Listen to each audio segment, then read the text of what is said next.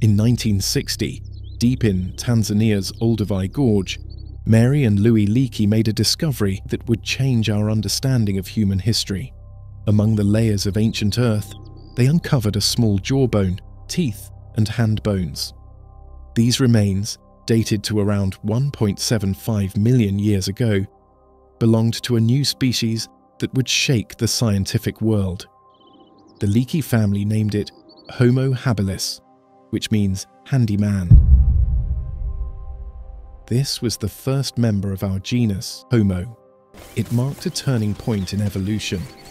The moment when brains started to grow, tools began to shape our world, and early humans took their first steps toward becoming us. Homo habilis lived between 2.4 and 1.5 million years ago. They weren't confined to just one area.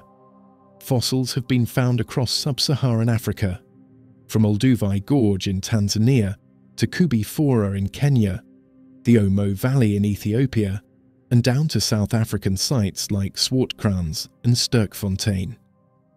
They stood about 1.2 to 1.5 meters tall, roughly 4 to 5 feet, and weighed around 30 to 50 kilos.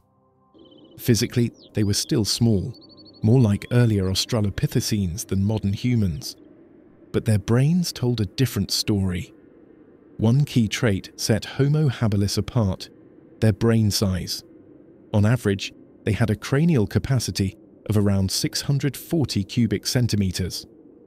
That's a major leap from the 440 cubic centimeters seen in Australopithecus, though still smaller than Homo erectus, 930 cubic centimeters, or modern humans, 1,350 cubic centimeters. Some individuals, like OH7, had a brain size of 680 cubic centimeters, suggesting improving intelligence and problem-solving skills. These larger brains may have supported basic planning, memory, and communication. Homo habilis had a strange blend of features. Their skulls were thin-walled and more rounded than earlier species, with smaller teeth and flatter faces. Yet their arms were still long and their fingers slightly curved, traits more common in tree-dwelling apes. One of the most exciting finds came from the hand bones of OH7. They revealed something remarkable: a precision grip like ours. This allowed Homo habilis to grasp and control objects with great accuracy, perfect for making and using tools. And that's where the real story begins. Homo habilis is closely linked to the Oldowan tool industry, the oldest known stone tools, dating back to 2.6 million years ago. These tools were simple but revolutionary. They were made by striking one stone against another to produce sharp flakes. The result?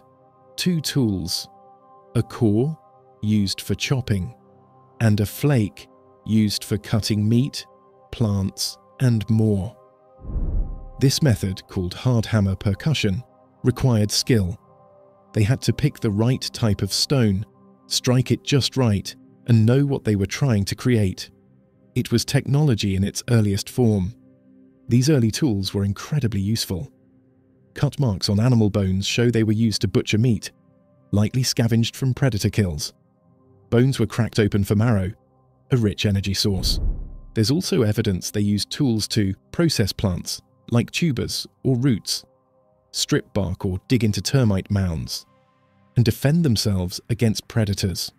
Older one tools were basic, but they gave Homo habilis access to new foods and an evolutionary edge. Their teeth were smaller than those of their Australopith ancestors, with thinner enamel and flatter chewing surfaces. This suggests a softer, more varied diet. They likely ate meat that was scavenged, not hunted, roots and tubers that were dug up using tools, and finally fruit, leaves, seeds, and maybe insects. Their ability to adapt their diet to changing environments helped them survive as the African climate became more unpredictable. We don't know much about their social lives, but there are hints. The presence of tool-making sites suggests group activities, perhaps food sharing or teaching others how to make tools. The complexity of their tools implies learning and memory, possibly even early communication. While it's unlikely they had language, they may have used gestures, facial expressions, or vocal calls to share information.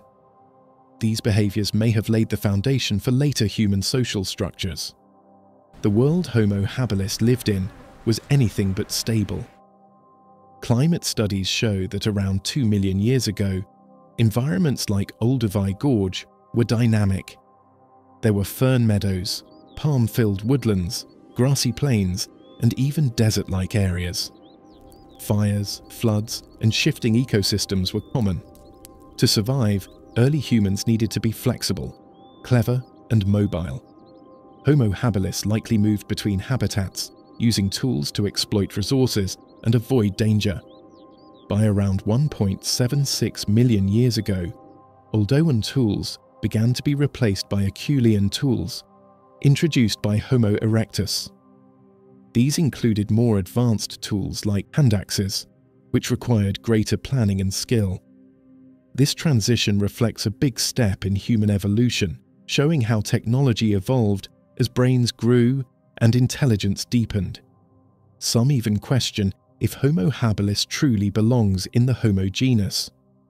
Its long arms and ape-like body suggest it may have been more like Australopithecus than previously thought. But one thing is clear: Homo habilis played a crucial role in our story. Homo habilis marks the beginning of everything that makes us human. Bigger brains, smaller teeth, the use of tools, flexible diets, social behavior.